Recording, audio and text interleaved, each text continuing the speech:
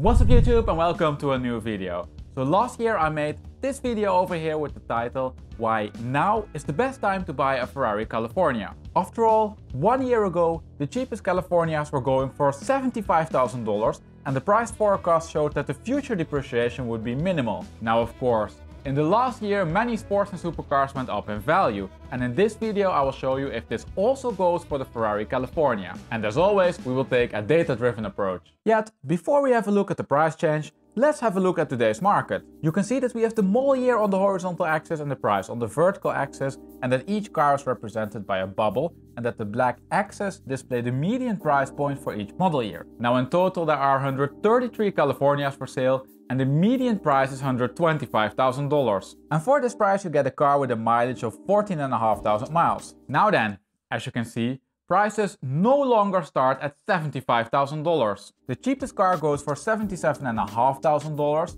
but this car doesn't have a clean title. Cars with a clean title start at around $80,000, but these are of course the cars with a relatively high mileage. At the other side of the graph you can see then that prices still can go up to $189,000. Yet for around $160,000 you can get a relatively fresh example. But what about the difference between the normal California and the California T? Let's have a look at that. The California T is of course the latest version and features among other things a redesigned exterior and a new engine. And as you would expect, this is reflected in the prices. The normal California has a median price of $110,000, whereas this is $155,000 for the California T. Or in other words, you need to pay a premium of $45,000 to get yourself into a California T. Whether that's worth it or not, I leave up to you. However, this premium is so high due to the high price for the cars in model year 2016 and 2017. If you look at the model years 2014 and 2015, then you can see that the premium between the two generations is around $6,000. And this in turn is not so much more than the price difference between the other model years. Alright, you know now how the current market looks, but the big question is of course here, how much did prices change over the last year? Let's have a look at that now, and we will first have a look at the aggregated numbers and then dive into the details. The graph over here shows the price distribution for today's market and the market in March 2020. And as you can see, the orange one lays at the right hand side of the blue one. And this means that prices went up. They increased with $4,000 from $121,000 to $125,000. Or in other words, they went up with 3.3%. And that is an excellent score.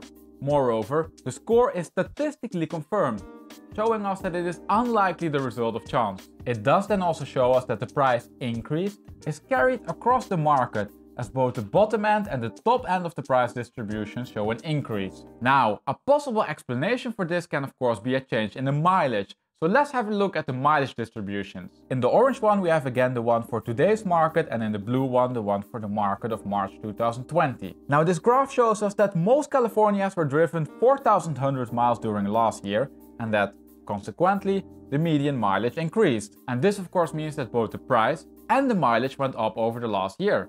And therefore, if you're buying a California right now, you're likely to get less value for money than 1 year ago.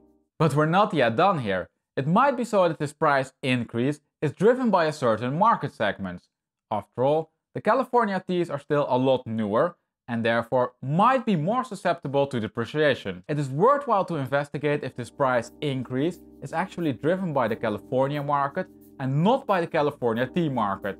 So let's do that now. Oh, and I forgot to say, we will do this both from a model year and a mileage perspective, and we start with the model year perspective. The graph over here shows now the model year to price relationship for the California market. But before we look at the numbers, you need to know that supply decreased a lot. Last year there were 183 cars for sale and now only 52. So that is a big change. But now then, the numbers. As you can see, the orange line lays clearly above the blue line. So the first generation saw a price increase. Moreover, prices went up with an astonishing $10,000, and this price increase is statistically confirmed. However, there is a bit more to it than just this price increase. If you look for example at the cars from model year 2010, then it seems to be so that prices surged. Yet, you should also know that for this model year, the market composition changed. The cars which are currently for sale have a median mileage which is 3,500 miles lower, than the cars 1 year ago. And the same goes for the cars from model year 2014. Now if we look then at the depreciation curve,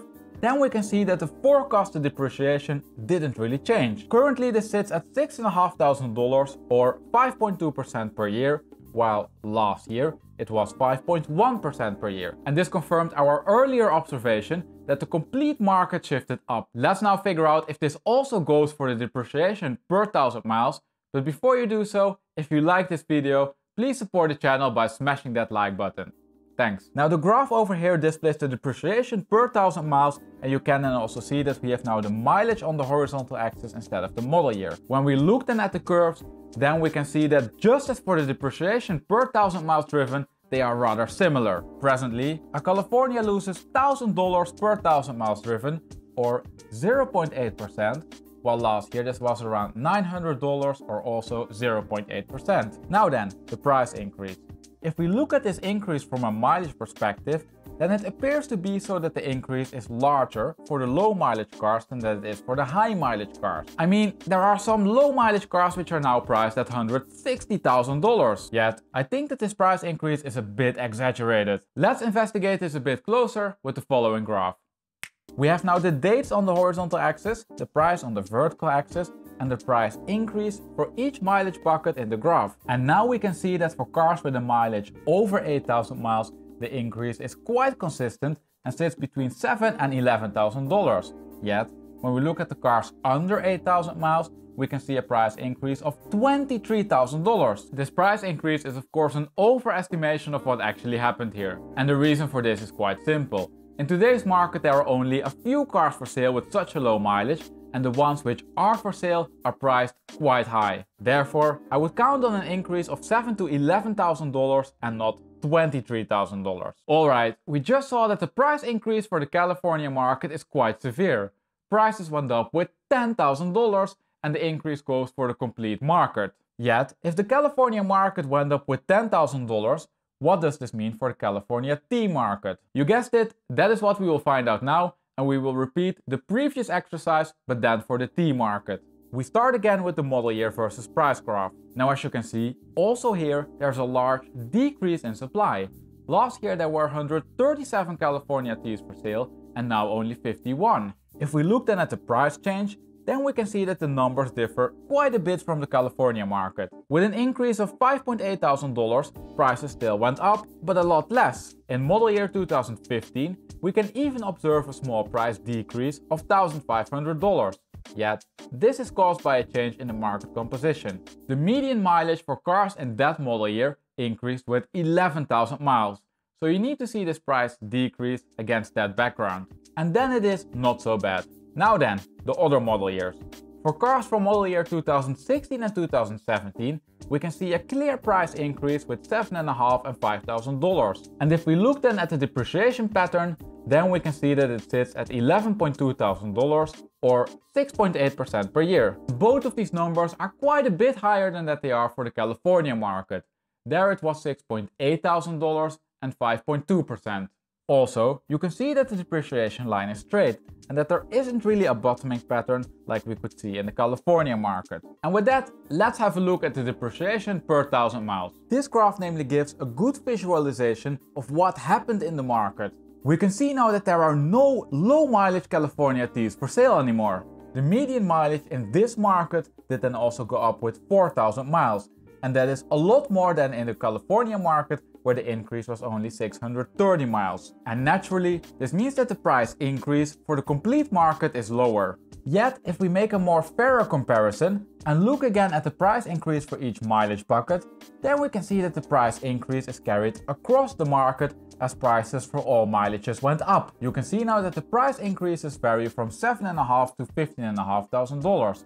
And relatively, these increases are quite in line with the California market. Now if we go then back to the depreciation per 1,000 miles graph, then you can also see that there isn't a lot of change in the depreciation. Currently this sits at $1,500 per 1,000 miles, or 0.9%, and these are exactly the same numbers as 1 year ago. And also this confirms that the full market shifted up.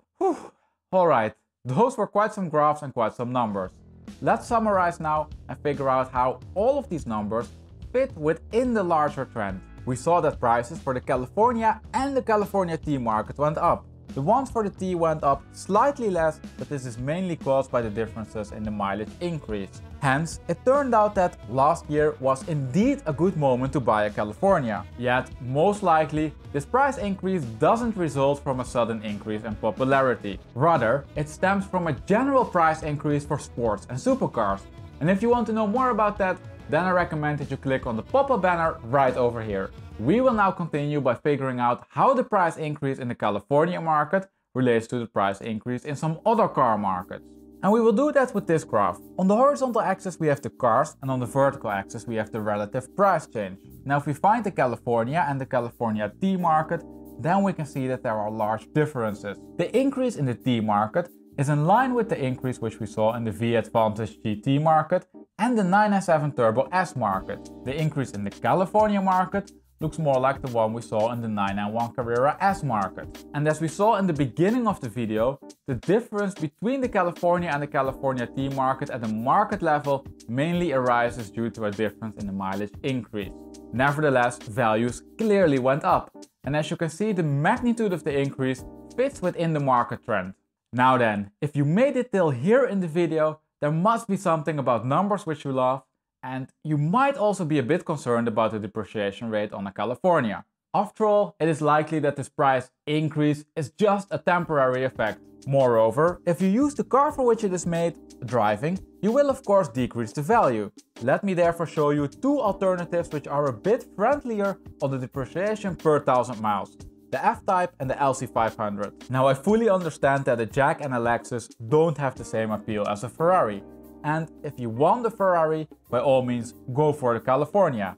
I'm just showing you two other cars which might be a lot friendlier on your wallet. The graph over here displays the mileage to price relationship for the F-Type, LC500 and California. Now first, you will see that the California is a lot more expensive and in some cases almost double the price. Yet, as mileage increases, the price difference becomes smaller. And the reason for this is that the absolute depreciation number is a lot higher for the California. It sits at $1,760 per 1000 miles driven. For the F-Type and especially for the LC500 this is a lot lower. For the Jag, and I only included the Rs here, it sits at $626 and for the LC500 it sits at $516. And especially the rate of the LC500 is quite good. You can already see a clear flattening of the curve after 20,000 miles. And that is even though that the car is still quite new. Now if you want to know more about the F-Type or the LC500, then I recommend that you check out the full depreciation analysis for those cars. And I'll put the link to those videos down below in the description of this video. We will now wrap up and conclude. Prices in the California and the California T market went up, but this is perhaps not such a surprise. After all, it fits quite well within the larger market trend. Yet, I think that this is a temporary effect and that eventually the cars will start to follow their normal depreciation pattern. If we look then at that depreciation pattern, then we can see that for the full market it is not the highest one, but it falls generally speaking in the upper range. Therefore, if you care about depreciation, it might be worthwhile to check out some alternatives. And with that we arrive at the end of this video. Now if you enjoy this data-driven way of analyzing cars, but would have liked to see the analysis for a different car, please comment the car for which you would like to see a video down below in the comment section. As always, thank you for watching and I hope to see you next week for a new video.